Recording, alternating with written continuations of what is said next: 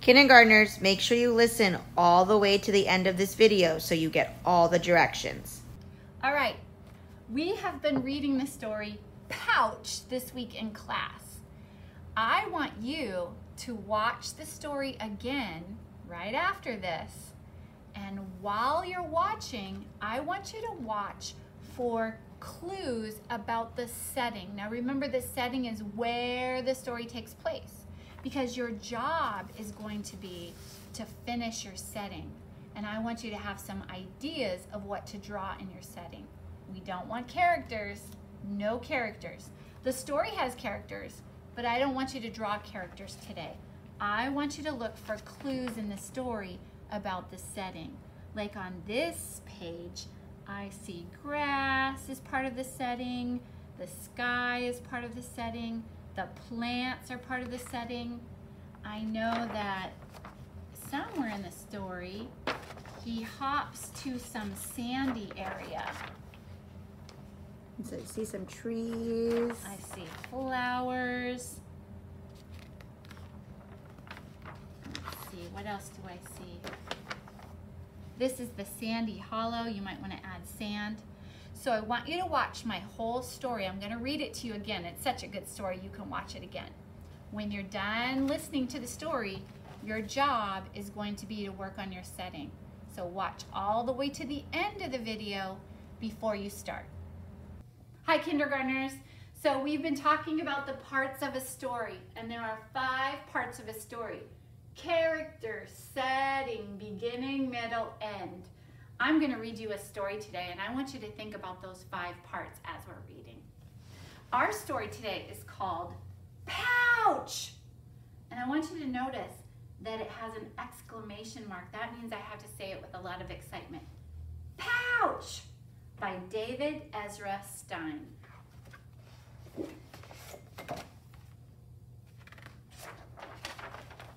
Here's the title page. Pouch by David Ezra Stein. When he was a brand new kangaroo, Joey lived in the pouch until one day, now Joey is a baby kangaroo. He peeked out and saw the world and his mama smiling down at him. "Mama," said Joey, "I want to hop."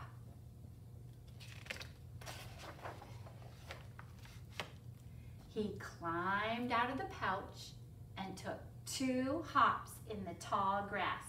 Hop, hop. "Who are you?" "B." "Pouch," said Joey, and he hopped back into his mama's pouch. I think he was scared of the bee. But soon he wanted to hop again.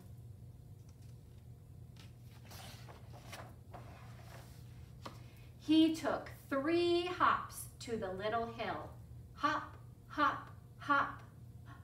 "Who are you?" "Rabbit."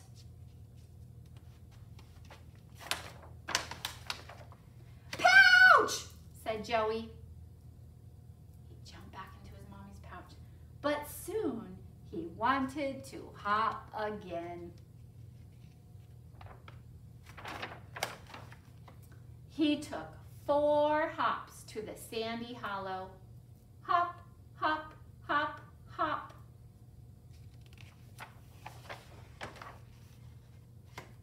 "Who are you?" "Bird." What do you think's gonna happen? "Pouch," said Joey.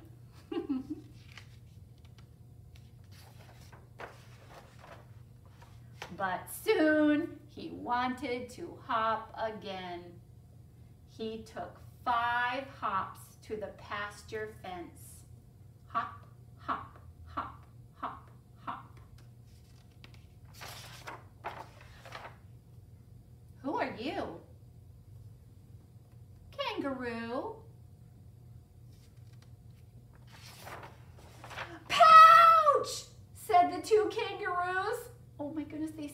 each other. Wait, said Joey. You were afraid of me too?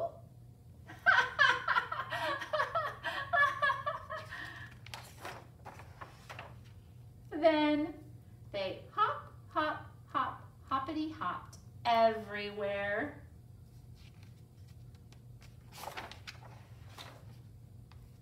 Pouch? Said the mamas. No thanks. All right, kindergartners, we have been reading the story Pouch and talking about the 5 parts of a story: character, setting, beginning, middle, end.